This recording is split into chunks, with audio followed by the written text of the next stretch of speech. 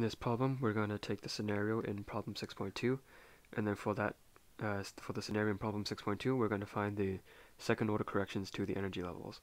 So in order to find this, we need to first evaluate the numerator term, so let's just focus on the numerator first. So for the numerator term, instead of writing the mth stationary state, instead of writing xi, I'm just going to write m to represent the mth stationary state. And then we have h prime, the perturbation, which is given in problem 6.2. It's just 1/2 k epsilon x squared. And then for the nth stationary state, I'll just use n to represent this. So let's pull the constants out first, and then we have m x squared n. And in order to evaluate this term, I'm going to invoke something we used back in chapter 2. So x can actually be represented as a combination of the raising and lowering operators. So I can actually use this expression here to represent x. So I'm going to plug this expression in directly for x squared. So if I take, if I'm evaluating x squared, this square root term just goes away. So we have some extra constants, which I'll combine with the constants that we already have. So that's just h bar k epsilon divided by 4 m omega. And then for this inner product term, we have m, and then we have the square of these operators. So we have a plus squared, so that means applying the a plus operator twice, and then a plus a minus, and a minus a plus, and a minus squared. And this will be applied to the nth stationary state. And so this is what we have so far. And then we're also going to use this result, once again also from chapter 2. So if you apply the raising operator to the nth stationary state, you get the square root of n plus 1 multiplied by the n plus 1 stationary state. So n plus 1 stationary state. And then if we apply the lowering operator to the nth stationary state, then we get the square root of n multiplied by the n minus 1th stationary state. So these are all results I'm using from chapter 2. So if you don't remember where this comes from, you can always check back on chapter 2. So for this problem, I'm just going to use these results directly. And writing down these results, they're useful because you can see now I can actually simplify this expression into something like this.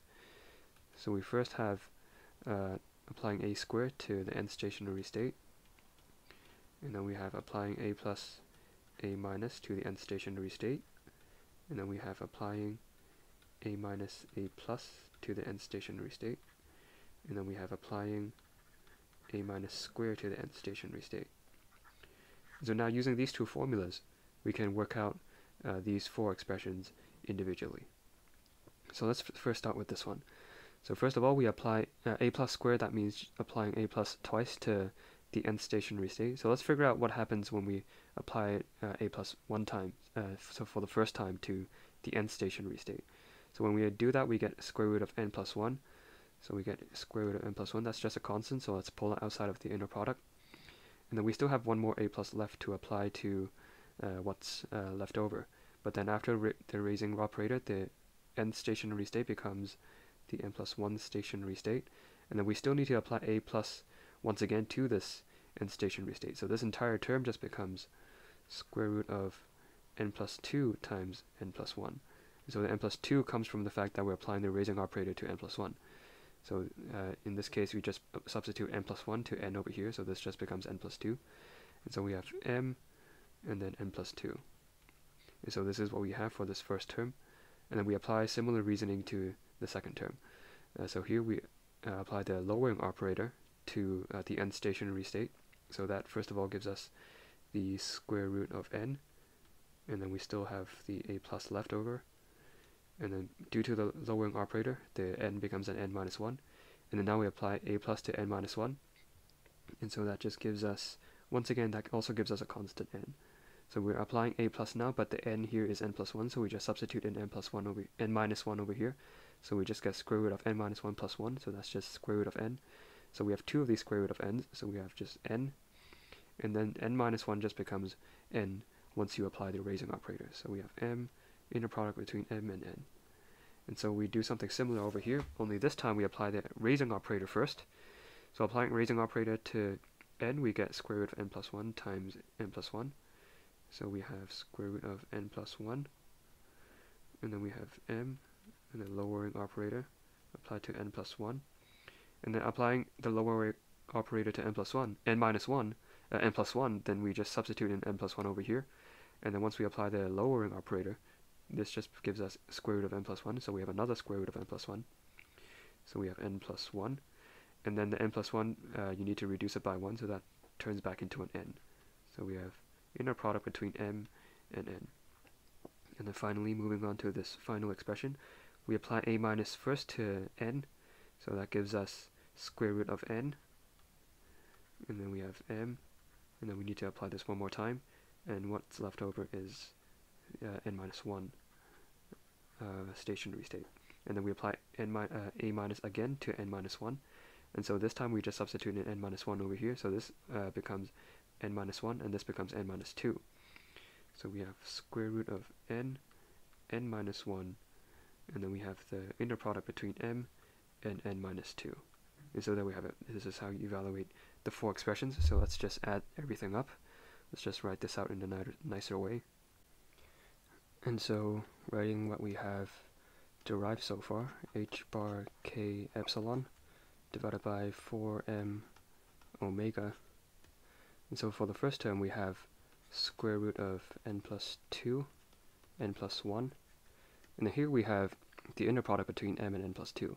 And since we know that the eigenvectors for the harmonic oscillator, they're all orthogonal, if m is not equal to n plus 2, then we can actually use the Kronecker delta expression to represent this inner product. Because we know that if m is not equal to n plus 2, so if the eigenvalues are different, then the inner product must be equal to 0, because they're orthogonal.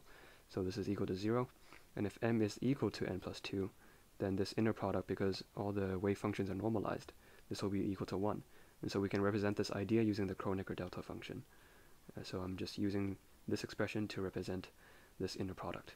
And then we can do the same for all the other terms. So here we have n and then Kronecker delta mn. We have n plus 1.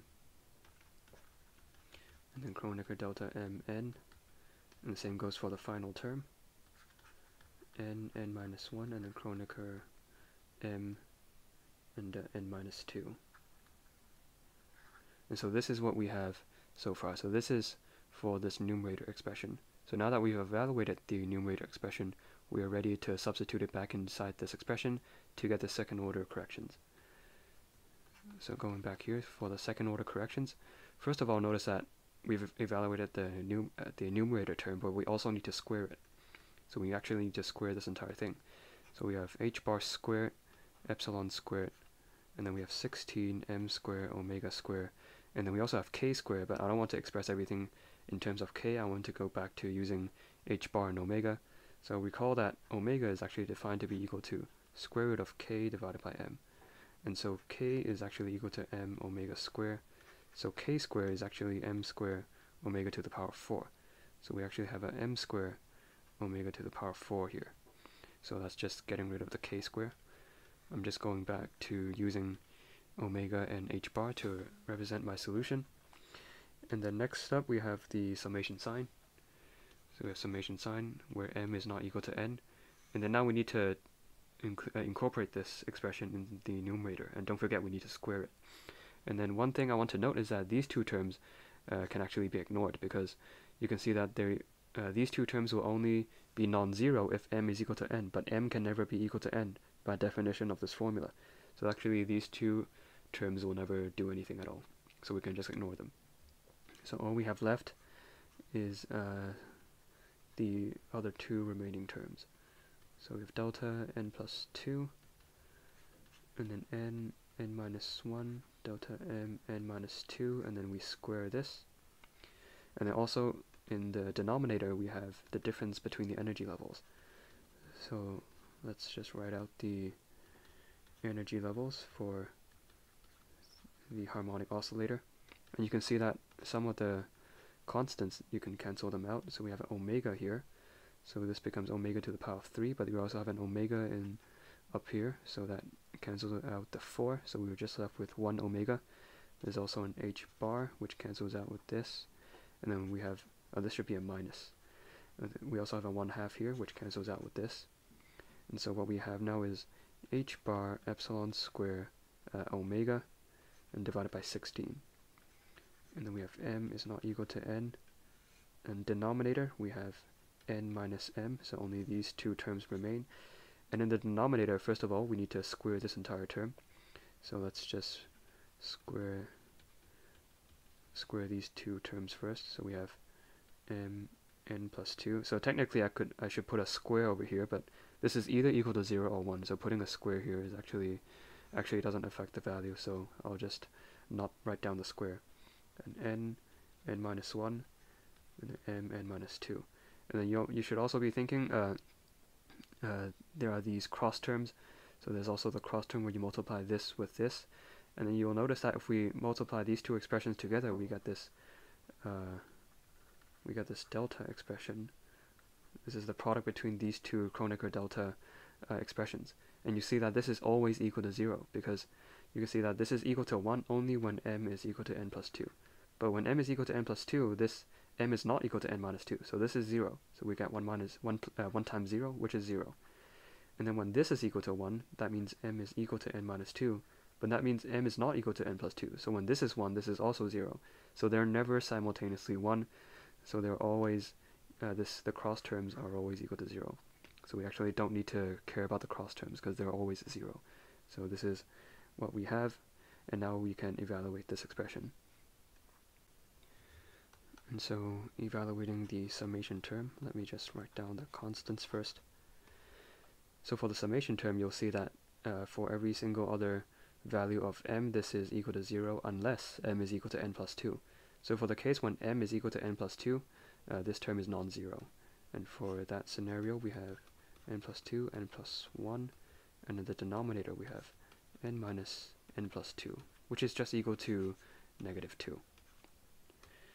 And then same goes for here. Every single term is equal to 0 apart from the case m is equal to n minus 2. And then so for that case we have n minus 1 multiplied by 1, and then in the denominator we have n minus, in this case m is equal to n minus 2. So we have minus n minus 2. So that's just minus n plus 2. So this is just positive 2. And so now we can combine these two expressions together, which should be rather straightforward. So first of all, we have n squared minus n, and then here we have subtract. So we subtract n squared plus 3n plus 2.